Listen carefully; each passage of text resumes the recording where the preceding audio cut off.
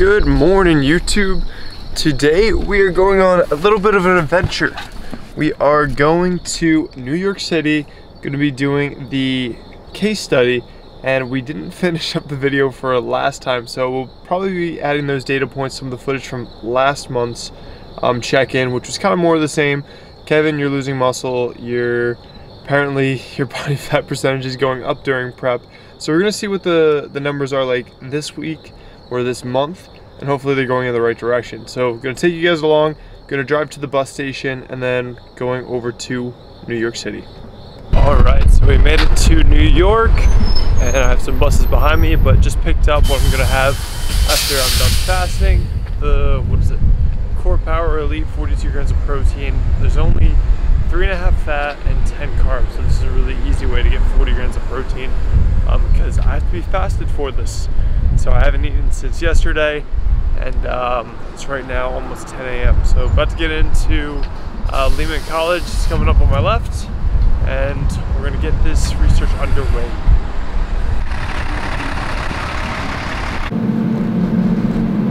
Ready? Go.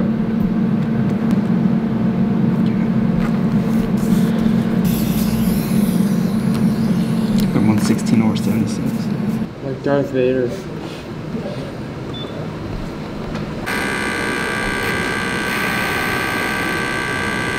Full electrodes. And go! Push!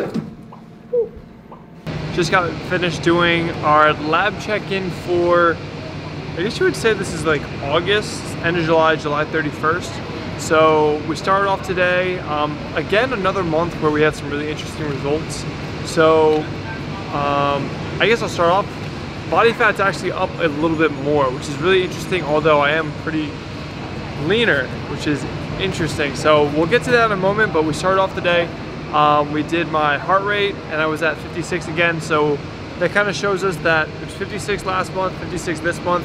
2 months ago, we had kind of an anomaly, or just kind of a blip, where I was an elite athlete for a day at 48 beats per minute. At that time, that was my first time being sub 50, but showing more consistency around 56. Blood pressure was like 115, 120 over like 78. So the diastolic was a little bit higher, which was just something a little interesting, food for thought. Then we went into, what did we do after that? After we had blood pressure, heart rate. we got into the mask. Oh yeah, the mask. So the mask, my calories burned was again like 21, 28 or around there. So no real big changes from last month to this month. But again, 2 months ago, I think there was a 100 calorie difference. So nothing too much of a difference there. But then we went into the in-body scan. We had some interesting things go on here. My weight was 212 today. My skeletal muscle mass was down to 110.5, which was the same as, I believe, oh no, that was just now. So that's about 3 pounds less of lean body mass than the previous month. So that kind of threw off things a little bit. 2 months ago, I was 7.6% body fat. Last month, I was 8.2% body fat. This month, I was 9.1% body fat. Body fat's going up. If you see my pictures, even my weight, I do look a lot leaner, but it's interesting that I guess that body fat coming down, or not that body fat, that skeletal muscle mass coming down, that's kind of affecting these numbers in that way. So according to all this, we're down like 6 pounds, but we're only down 0.4% body fat. But if you look previous, we were down 2% body fat when we went from 219 down to 215. So interesting things that we're just gonna have to keep an eye on over time to see if anything changes. The last 4 weeks of training were a lot better than the previous month, so I'm very interested to why things are where they are. One factor or confounders that I think is playing into this is my carbs did get dropped pretty significantly. So probably more glycogen depleted, less like glycogen in the muscle. That can be also maybe showing a little bit less in terms of weight of the muscle. So that's one thing that I think is like going on here. But of course, we'll see over time, and we have a plan for the carb load and carb depletion to try to get some data in a 2-day period of deplete carbs, carb up and then see what the difference in numbers are gonna be by doing 2 drop-ins here. So stuff to just keep an eye on. My percent body fat, yeah, 9.4% or 9.1%. So, dude, we're like back to where we started at like 9.5. But that was some of the data that came from this. We did our, of course, the whatever those are called. We got our caliper stuff, and so those numbers I don't really have, but that'll be like published eventually. So that's the majority of everything today, and my strength on the dynamometer I believe was up slightly, which was pretty cool. And then the jump, not too sure how the numbers went. I'll email Brad and hopefully I have that data right here. But that's pretty much it for this month. Again, another month of interesting results. The whole body fat percentage is very interesting, that it is on the trajectory up, but also I know I'm looking a lot leaner. I'm thinking that the carb depletion may have a little bit to play with it. I'm at 190 carbs as opposed to 300 carbs like 3 weeks ago. So maybe that's playing a factor of less glycogen in the muscle, but we'll see over time. So that's pretty much it for this video. Our next one, we're gonna be checking in here again in 4 weeks.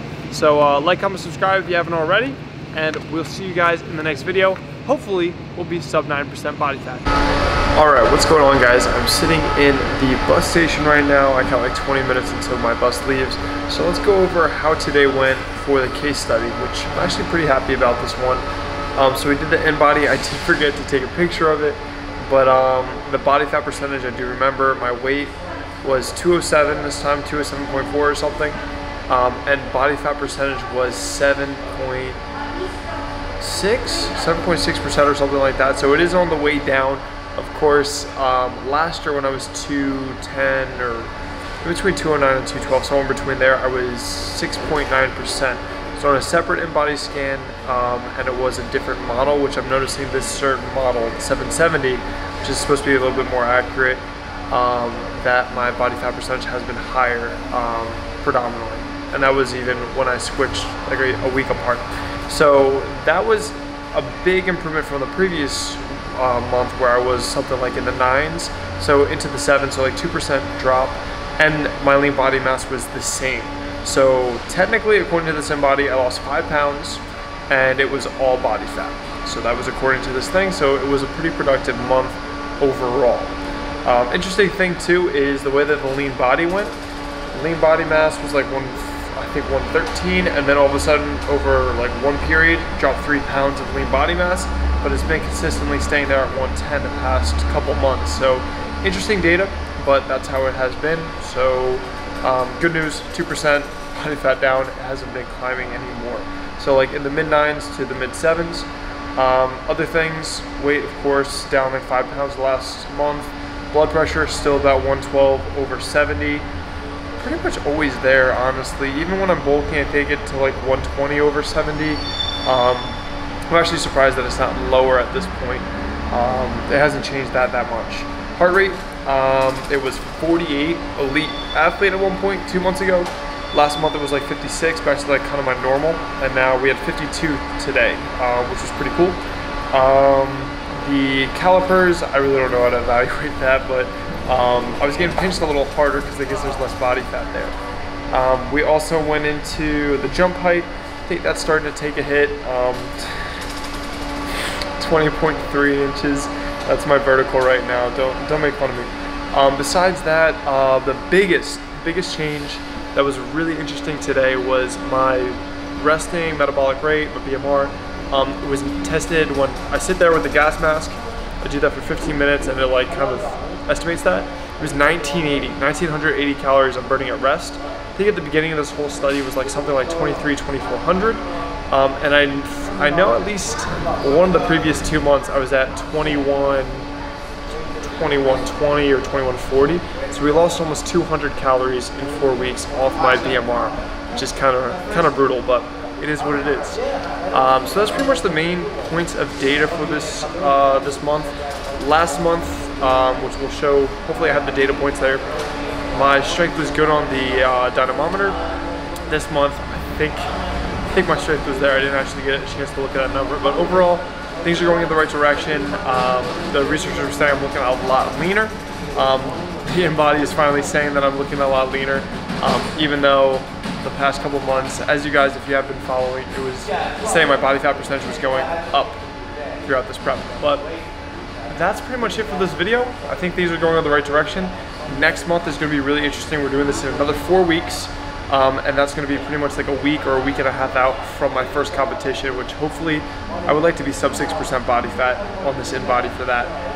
And then also we have really cool data coming up from my third show, which will be, I guess, 3 weeks after the next thing. We're going to do early in the week, see where I'm at carb depleted, and then we're going to do the carb load, see where I'm at like the day before the show, and then I'm driving from New York to DC, and then the next morning we'll be competing. So really exciting stuff coming up. I hope you guys are liking following along, seeing how this case study is run. So this should be combined with the last month. And yeah, let me know what you guys think down below. Like, comment, subscribe if you haven't already. Keep it flexible. I'm out. I'll see you guys in the next one. Peace.